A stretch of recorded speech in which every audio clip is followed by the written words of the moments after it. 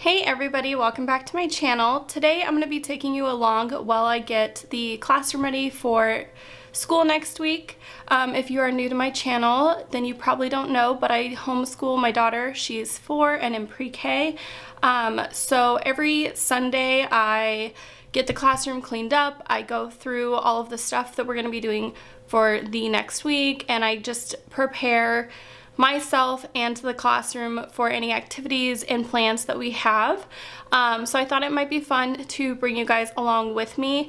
The first thing we're going to be doing is getting the classroom cleaned up because it is a mess after a week of school.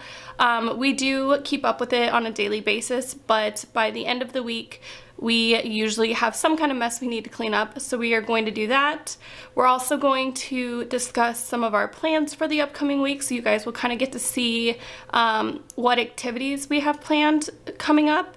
We are currently focusing on the body with Halloween coming up. I thought that would be fun, so we have some skeleton stuff, and we're going to be discussing some bones and organs next week, so I'll go ahead and show you the activities I have planned for that. We're also going to reset our morning board, so you guys will get to see what that looks like. And every week we go to story time on Wednesdays, and every time we go I pick up new books. So every Sunday I swap out the books. We're also going to do that today. So I think that's pretty much it. If you guys are interested in seeing what I do to prepare for a school week, just keep on watching. Alright, so like I said, the first thing that we're going to do is clean up the classroom. So I just wanted to go ahead and show you guys what it's looking like now. As you can see, the tablecloth under the table is kind of messed up and needs to be vacuumed. Our table has some stuff on it. This is the project that my daughter worked on last week, and a couple other little art pieces, and the tablecloth on top is messed up. I'm going to be swapping out some of her artwork today because, as you can see, we've filled the line that we have for all of her art. Here is our morning board. So we still have Friday's date on there, so that will need to be changed. And then on the side we have like the letter of the week, number of week, all that stuff needs to be swapped out for new stuff. The books that I was talking about will go up here on the shelf. I already took some down, I just need to put them back up. And then my desk needs to be cleaned up a little bit, and the little play area needs to be cleaned up a little bit. So that is what we're going to go ahead and do first.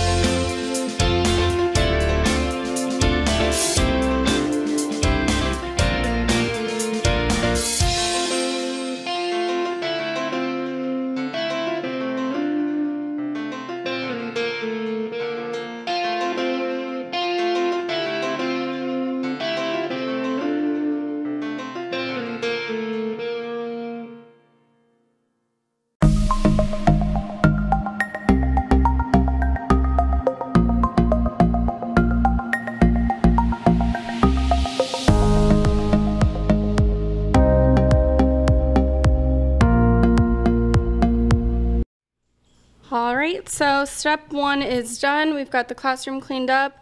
I'm going to be putting the tablecloths in the laundry and then I'll put them back on later. I went through her art and took some of it down and put a couple new things up. And then I mostly just wiped the table, vacuumed the floor, vacuumed the rug.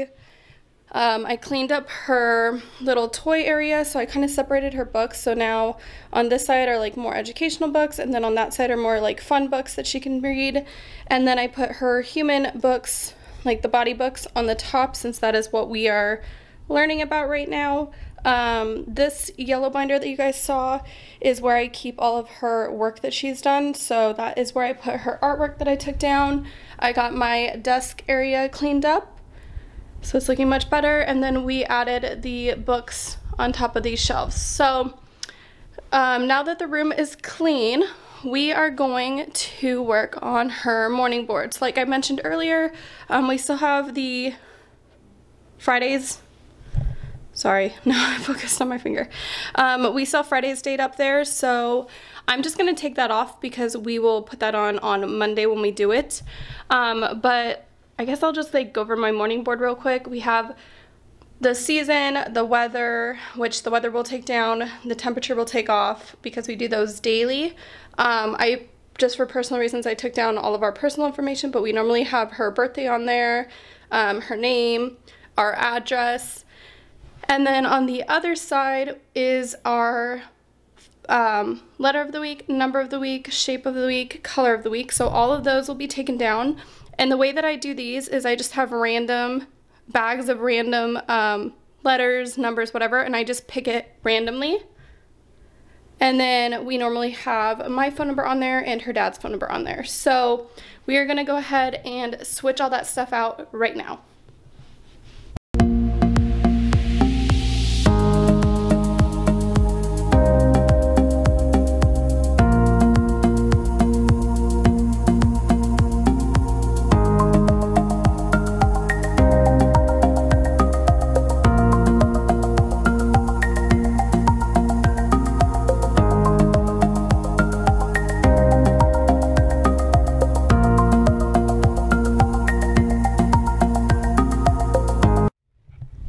Alright, so I got all of her stuff switched out. Like I said, we will be doing the weather, the temperature together. I'll put the rest of her personal information on after this video. We'll put the date on, the day of, and then same thing with today. I feel she picks that the day of. As far as all the weekly things, we have the letter I next week. Number 10, the shape is oval and the color is purple. So that is kind of how we do our morning board, and we go over all of this stuff every single day. When I first came up with this idea, I didn't think we were going to go over everything, but we go through it pretty quick, and it definitely does help her to repeat all of the information on this board daily. She already has our address memorized, and she almost has both of our phone numbers memorized. She knows how to spell her name, which, as you can see, her name's pretty short to begin with, but we will be doing her first and last name starting after winter break. So that is kind of how we do our morning board. And now that that is done, we are going to go ahead and pull out our plans for next week so we can make sure we are prepared. Okay, so when it comes to preparing for the upcoming week, I always refer to my planner. If you didn't see my pre-K curriculum, how I planned the school year video, basically I planned out everything we're going to do from the first day of school until winter break. So everything we're doing is already in my planner, which makes it really easy for me to prepare for the next week. I already have most of my worksheets printed out. The only thing we'll have to do is if there's like a project where we need a certain art supply or something that I don't have, we might have to go get it. So planner is the first thing we're going to refer to, and then also I have my binder, and this is where I keep all of the worksheets. So let's go ahead and look for the upcoming week, which is right here. So I'm going to be honest with you guys. Last week we did not do school. It was a short week anyways. We weren't planning on doing school Monday or Tuesday because my son was out of school and we usually follow his schedule. But then we just got busy, especially because we found out my husband ended up having to go out of town last minute. So we ended up not doing any school last week. So what we're gonna do this coming week is kind of combine some of the stuff we had planned last week with the stuff we had planned next week. So as far as like her English language arts and her math, those we can easily just push into the next week, and then we'll just adjust going forward. And then when it comes to the activities, we're just gonna pick and choose our favorite ones and get as many of them done next week as we can, and then whatever we don't get done, we will do on the weekends or whatever. Again, since we homeschool and she's only in pre-K, it's pretty flexible. I can do any of these activities with her at any time, so it's not a huge deal.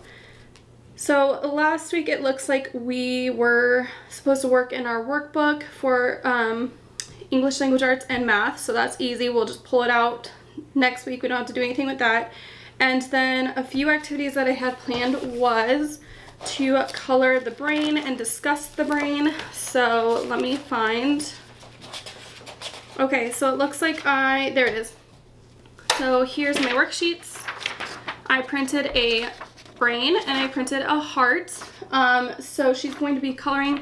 We'll probably actually do these both the same day, since like I said, we're going to be combining some stuff. So we'll discuss the brain a little bit, we'll discuss the heart, and then she's going to color both of these. And then we will be putting these on our skeleton that we have hanging up. So that will be one activity that we do next week. And then what we had planned next week was things to do with the body. I mean with bones. So I have a skull that I printed. So she will be coloring the skull and we'll be discussing skulls.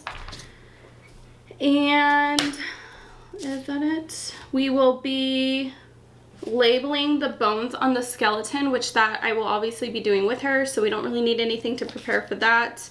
I might look up a worksheet just to make it easy, and maybe I can find something that has like the major bones with their names already on them, and then we can just tape them on or something. But otherwise, that one's pretty easy to prepare for. We will also be doing her felt body and organs activity, but let me go ahead and show you guys what I do with the worksheets. Okay, so once I have my worksheets, as you can see over here, we have these folders. This is how I separate the worksheets. So we will do the brain and heart on Monday. We will do the skeleton probably maybe Thursday, and then Tuesday we'll do her little felt activity that I need to find, so I'll put that in there once I find it. Wednesday we will be putting the organs on her skeleton, and then Friday we will put the bones on her skeleton. So that's pretty much it. Now that I have all of our activities planned, I've got our worksheets out, I'm gonna go ahead and find that felt activity that I was telling you guys about, and add that to the folders. And I might find a worksheet with the bones on it and add that to the folders. But other than that, we are ready to go for next week. So, oh, and you guys can see our little skeleton behind me. So this is the skeleton I was talking about. I got this at the Dollar Tree. So we'll just be putting his brain on and his heart and all of that good stuff. So I hope you guys enjoyed this video. I hope it helped you guys. If you did, be sure to give it a thumbs up and subscribe for more videos like this. If you're interested in more homeschooling videos, I do have a few already on my channel, and I have a few more planned coming up in the future. So thank you guys so much for watching, and I will see you in the next one.